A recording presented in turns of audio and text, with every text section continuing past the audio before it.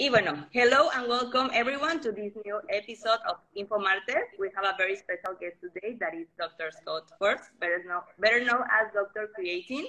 We are going to ask him the questions that we organized with your help in order to learn deeper into specific topics about creating. Yes, and it's really nice to actually formally introduce ourselves. So we are Karen Zarate. Karen is a certified personal trainer, and I'm Andrea Iñiguez. I'm also a personal trainer, and I'm studying the bachelor's in nutrition. And yes, so we're really excited to have you here, and we really appreciate the time you're taking and sharing your knowledge with all of us.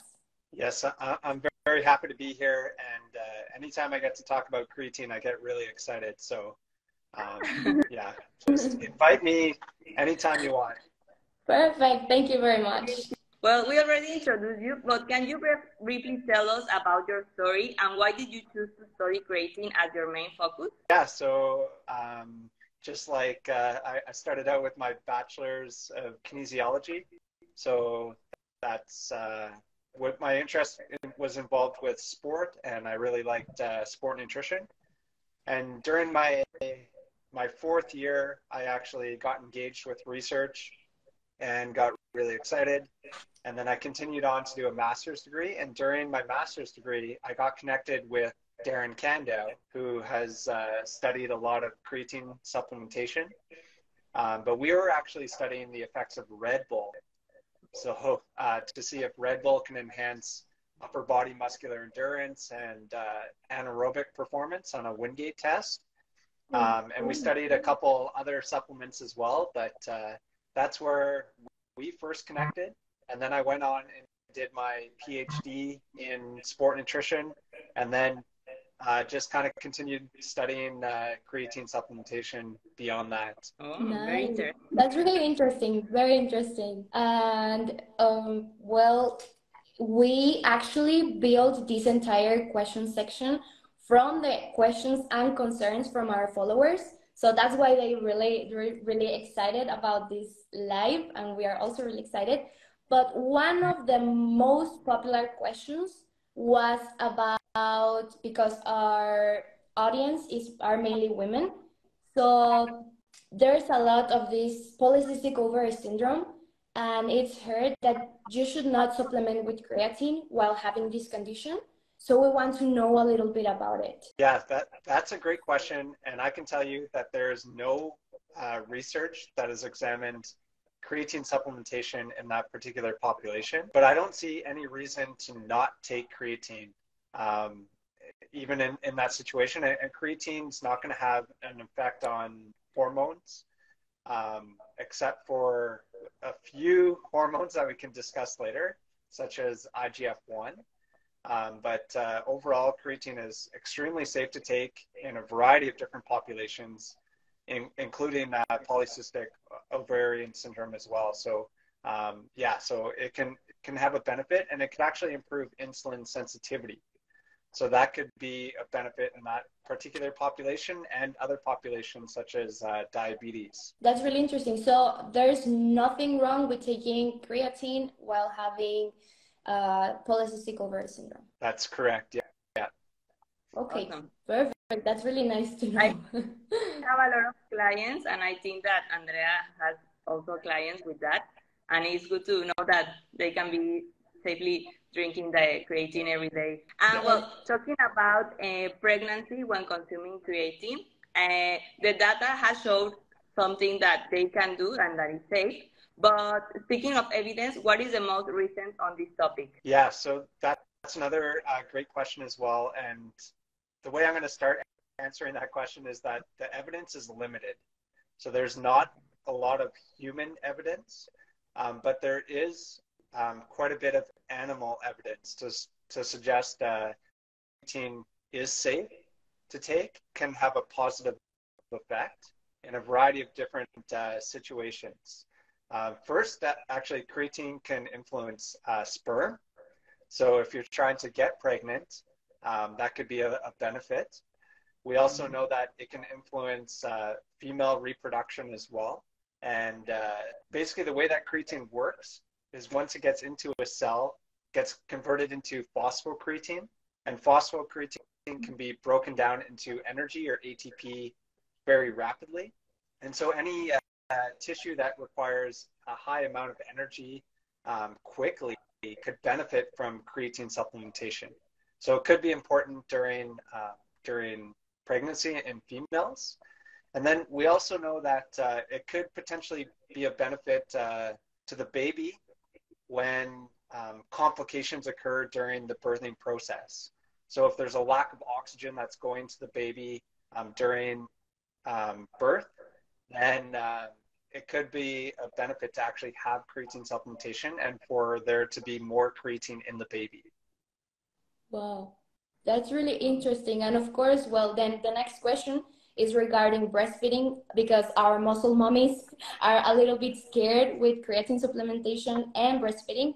So I kind of like know the answer, but can you talk a little bit more about that too, please?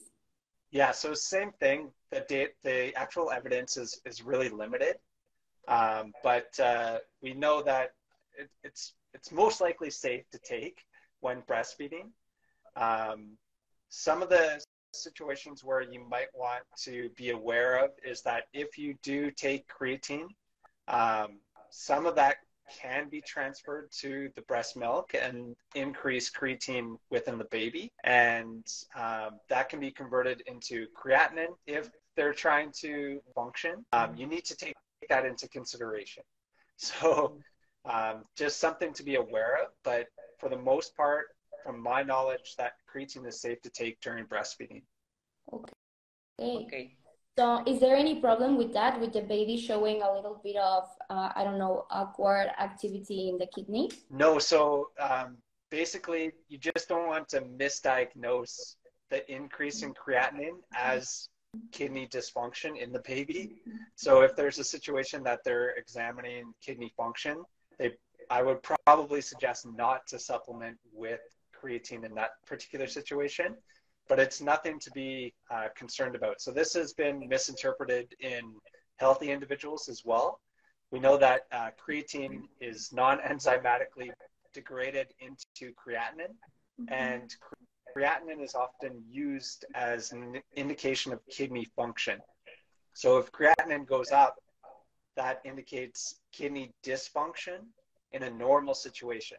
But if you have a high amount of muscle mass, you consume a lot of protein, or you supplement with creatine, that's going to increase creatinine levels, and that's normal.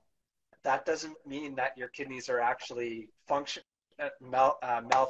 It just means that basically that your creatine intake went up, and so creatinine went up, or your muscle mass went up, so your creatinine levels went up.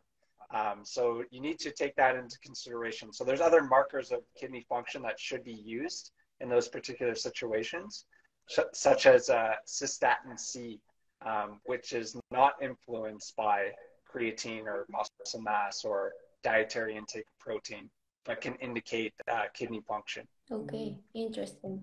Good to Thank know. you very much for that. And well, we know that creatine is a very safe supplement to consume at this age or stage. However, is there any recommendation to pause or take breaks from its consumption, or is safe enough to take for a lifetime? Yeah, so the longest in the scientific literature is 5.6 years. So we know that taking it for 5.6 years has no detrimental effect on kidney or liver function. So we assume that if it hasn't done anything after 5.6 years, that it's probably safe to take for a really long period of time, perhaps a lifespan. Yeah, that's a great question. We know that creatine is extremely safe to take for long periods of time. And yeah, there's no reason to cycle on and off creatine. You can if you want. So we know that if you stop taking creatine, it takes about 4 to 6 weeks for your creatine levels to return back to baseline. But so you can cycle on and off creatine if you want, but you don't have to, and you can take it for long periods of time. Perfect. So that's regarding health, but what would you say about endurance, resistance, or muscle growth? Does it, we need to take like a rest or a pause because it impairs some way, or still the same thing? So you don't have to pause creatine at all. So there was some animal studies to show that if you take a very large dose of creatine, that it can slow down your body's ability to make creatine. But in human studies using kind of recommended doses between 5 grams to 20 grams per day, it actually has no influence on our body's ability to continue to produce creatine at the levels before supplementation. So you can take creatine for long periods of time. It's not going to influence how your body actually creates creatine. And the other thing too is that the more creatine you have in your muscles, kind of the better your performance is going to be. So again, it's an energy booster essentially. So the more phosphocreatine you have, the more energy you can produce, and that's going to help your performance. Excellent. Okay, perfect. So now we know that creatine we can take like every day for a lifetime, and we can include as our lifestyle, as our diet. So it's very safe. Cool. Absolutely. Yeah. So we know it's safe, but would you say there are specific situations where when a medical prescription would be needed? Yeah. So I think if somebody has kidney disease, I would definitely speak to a medical professional and ask them about creatine supplementation. And again, there's just limited evidence in that particular population. But I know there's currently some research going on in individuals going through dialysis. So if you have kidney disease, you need to go through dialysis. And during that process, you actually lose bodily creatine. And so that can have a negative effect, because we know that creatine can have a positive effect on muscle performance. It could have a positive effect on your bone, and it could also influence your brain function as well. So if you're losing creatine through dialysis, that can have a detrimental effect on your ability to function. And so they're actually looking at creatine supplementation in that population. So normally I would say, you know, if you have kidney disease, don't take creatine. It's unsafe. But there's some evidence that's coming out now that's basically showing that perhaps it is safe in that population. Okay, thank you. Good to know. And we know that creatine does not contain sugar or calories at all, but could it potentially elevate blood glucose levels in individuals? If somebody has diabetes? Yes. Yeah, so that's a great question. There's actually a couple of studies that have looked at creatine supplementation in diabetes, mainly from a Brazilian group. So Bruno Gulano, Hamilton Rochelle. There are some researchers that have looked at creatine supplementation in diabetics. And they show that when you combine it with exercise, it has a positive effect. So it lowers this hemoglobin molecule.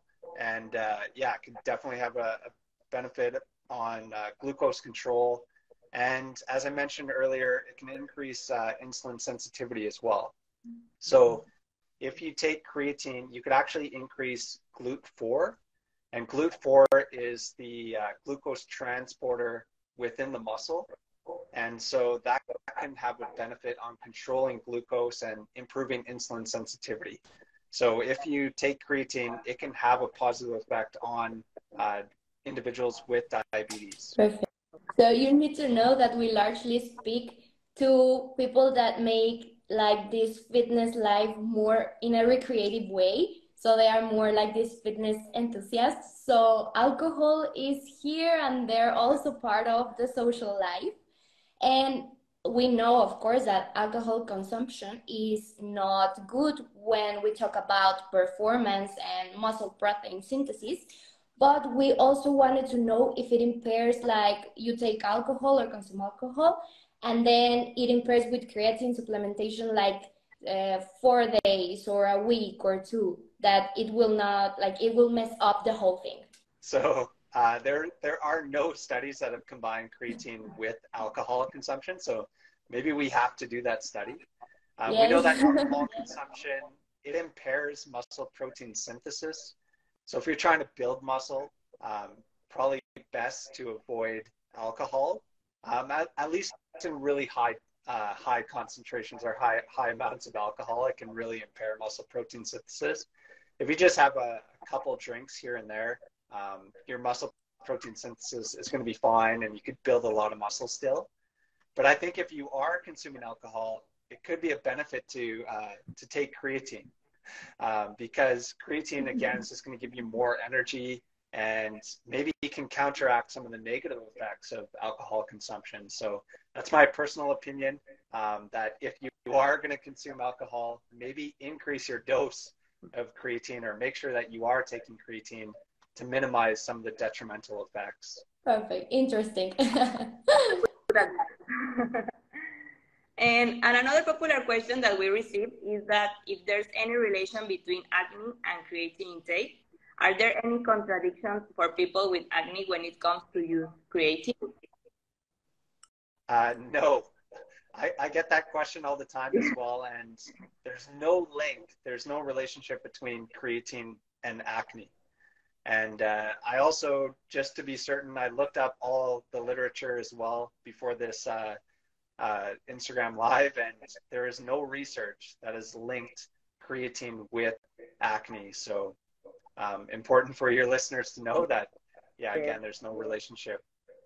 Yeah, we got that question all the time. And also a really popular one was for the people that are following an intermittent fasting program. Early in the morning, if they take creatine supplementation or creatine in any of its presentations, but in water, for example, or with coffee, would it inhibit or finish the fast in that moment, or it has nothing to do with the fast? So my opinion is it has nothing to do with the fast. So creatine itself, the way it works is, again, it gets into a cell and it gets converted into phosphocreatine. And then phosphocreatine can be broken down into energy. But creatine is not going to stimulate insulin. It doesn't give you calories. So it's not going to break the fast. So you can take creatine in a fasted state. Again, I think it could be a benefit in that particular situation. If your body is in a fasted state, it's going to be breaking down tissue, and muscle protein breakdown is going to be elevated. And we know that creatine can slow muscle protein breakdown. So again, that could be a benefit in a fasted situation. That's a really interesting point of view. I wouldn't think about it, but yes, of course.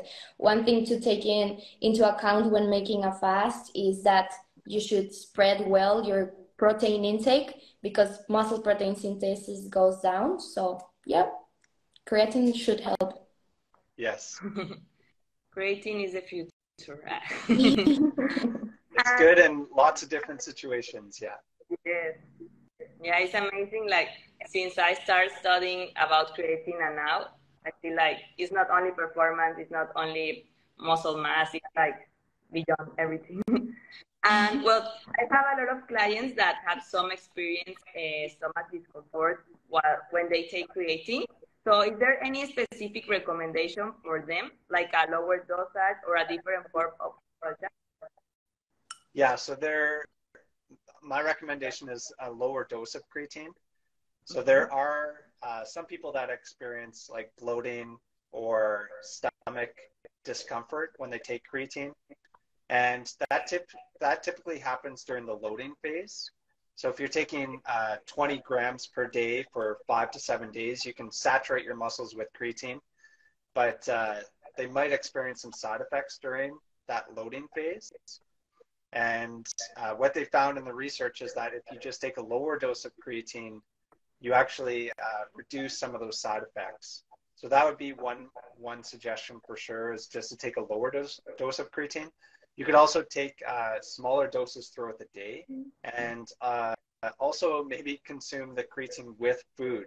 So we know if you can consume creatine with carbohydrates and or protein, you could also increase creatine uptake as well. So that could be a benefit, but that also might minimize some of the side effects as well. Okay. So, for example, if someone eats 5 grams per day and they have like stomach discomfort, they can take in the morning 2.5 and in the night 2.5 to see how it works. Yeah, absolutely. And we know taking as little as 3 grams a day can saturate your muscles over about a 28-day period as well. So you can even try a little bit lower dose, or you can try that separated 2.5 grams in the morning, 2.5 grams in the evening. Yeah, that will be just as effective as taking 5-gram dose. Okay, perfect.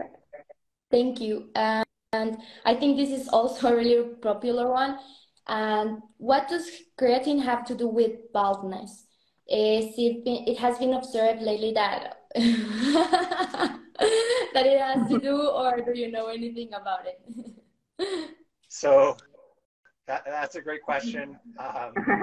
If you look at myself and you look at any of my colleagues, Dr. Darren Candow, Jose Antonio, Bill Campbell, a lot of the great creatine researchers around the world, we often lack hair.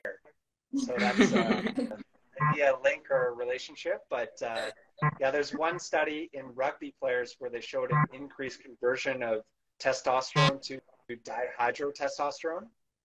And what they found, yeah, so if you took creatine, you increased DHT, and DHT has been linked to male pattern baldness.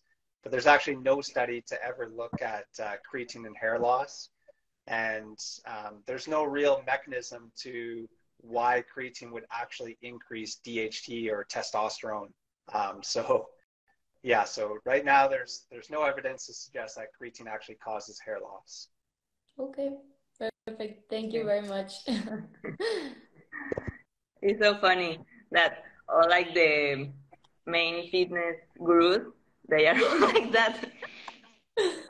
I think that Jamie will check later, so we can part of the group. Yeah. What happens if one takes less or more than the recommended creatine dosage? Would there be any positive effect, or is not worth taking such a small amount of creatine? Yeah, that's a great question as well. So from a muscle level, I believe that taking kind of anywhere between 3 to 5 grams, at least over a period of time, is going to saturate the muscles with creatine and enhance muscle performance. From a bone perspective, so we know now from some of the work of Darren Candow and Phil Chillibeck that combining creatine with resistance training can enhance bone strength. And they just finished actually a 2-year training study with almost 240 postmenopausal females. So half of them were on creatine, half of them were on placebo. Those on creatine improved markers of bone strength and bone geometry. So the shape of the bone is actually a better indicator of bone strength than, for example, bone mineral density. And they found that in the creatine group, it enhanced some of these markers of bone geometry. So that's pretty cool. But what they actually, the dose they actually used was around 10 grams per day. And so if you actually look at the literature showing the benefits of creatine supplementation on bone health, it seems like 10 grams per day is actually recommended. So more than kind of that 3 to 5 grams, which is traditionally recommended for muscle performance. And then from the brain perspective, again, if you supplement with creatine, you can increase the amount of creatine within the brain. It's a little bit more challenging to do so than at the muscle level, but it might actually require an even higher dose. So maybe 10 to 20 grams per day of creatine. So I think if you're taking more than 5 grams of creatine per day, if you're taking 10 or 20 grams per day, it could have some other benefits, maybe not on your muscle performance, but it can enhance perhaps your bone tissue or your brain health. Perfect. That's really interesting. I wouldn't imagine. And what do you think about the currently dosage of 0.1 grams per kilogram? Is it good, or do you recommend anything else? Yeah, so that dosage is I would recommend it. So if you're about 70 kilograms, that would be about 7 grams per day of creatine. And it kind of makes sense that a bigger person might need a little bit more creatine than a smaller person. So that's what that relative dosing strategy does. It takes into account your body weight. And so that would be perhaps one recommended dosing strategy that I would use. And a lot of my research studies, that's the dose that we typically use, is 0.1 grams of creatine per kilogram of body weight per day. Perfect. Thank you. I think you already answered this question, but if you would like to say anything more about taking creatine when in a rehabilitation period of any injury or situation, how would this benefit, the creatine supplementation would benefit the injury and the whole process? Yeah, for sure. So again, I think it could be a benefit if you stop training. And there's actually a couple studies that have looked at this. One of them is from Darren Kando. I've mentioned his name a few times. But what they found was that if you take creatine and you immobilize a limb, so if you stop using a limb, it's going to get weaker and it's going to lose muscle mass. But if you take creatine, it's going to lose less muscle mass and lose less strength. So that could be a benefit, particularly if you injure a limb. I would suggest to take creatine. So creatine could be a benefit in that particular situation. Perfect. Thank you very much. Thank you. So let's go to the next question. We know that creatine does not cause subcutaneous water retention. That makes us like a little bigger, but it can lead to intramuscular water retention. Why are there cases of individuals who feel that they retain more fluid when consuming creatine? Yeah, so if you take creatine, you're going to get more creatine within the muscle, and that's going to bring more water into the muscle. So that's where the water is going to be retained. So it's going to increase intracellular water retention. That's actually one of the mechanisms that stimulates the muscle to grow. So a lot of people will think that it's bad to have more water within the muscle, but it's actually a good thing. It actually stimulates the muscle to grow over time. And there's a very nice study done by a Brazilian group as well, and a co-author was Brad Schoenfeld. And what they looked at was the ratio of intracellular water to muscle mass. And what they measured that at the start of the study and after 8 weeks of training with creatine. And what they found was that if you took creatine, you got bigger muscles, but that ratio of intracellular water to muscle mass actually stayed the same from the start of the study to the end of the study. So what that actually means is that when you start taking creatine, you're going to get creatine into the muscle. That's going to pull water into the muscle, cause the muscle to swell, and that's going to stimulate the muscle to grow. So that's one of the mechanisms to actually enhance muscle growth over time. So it's actually a good thing to bring water into the muscle, and that is something that happens. You do retain a little bit of water when you take creatine, but as I mentioned, that's an important mechanism. So it's a positive thing. Yes, yeah. Part of the process. If you want. Now, talking about hydration, but our hydration, what would you say about adequate hydration while supplementing with creatine? Because we have heard that incrementing the water intake 200, 300 millimeters a day when taking creatine should help. But can you tell us a little bit more about this? Yeah, so you might gain muscle, as I mentioned previously. And so you might want to increase your water intake a little bit.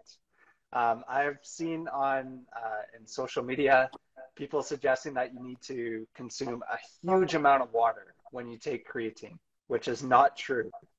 If you mix creatine with water, so perhaps like 250 mils or maybe half a liter, that's sufficient. So that increase in water intake just by mixing creatine with that water is going to be sufficient. So you don't have to consume a huge amount of water when taking creatine, just a little bit more, and you'll be fine. Perfect. That's a really nice tip. Just take creatine with water, and that's the more water that you would need throughout the day. Absolutely. What happens when you stop consuming creatine for a period of time in relation to muscle or performance? Does it have any significant change or a specific percentage of reduction? So if you stop taking creatine, you're going to disappear. No, I'm joking. So there's actually, again, Darren Kando has done some research on this, where he had individuals stop taking creatine, and they looked at their loss in muscle strength and muscle size. And what they showed was no difference between those taking creatine and the placebo group. So if you stop training or you reduce your training, then you're going to lose muscle mass and you're going to lose muscle strength.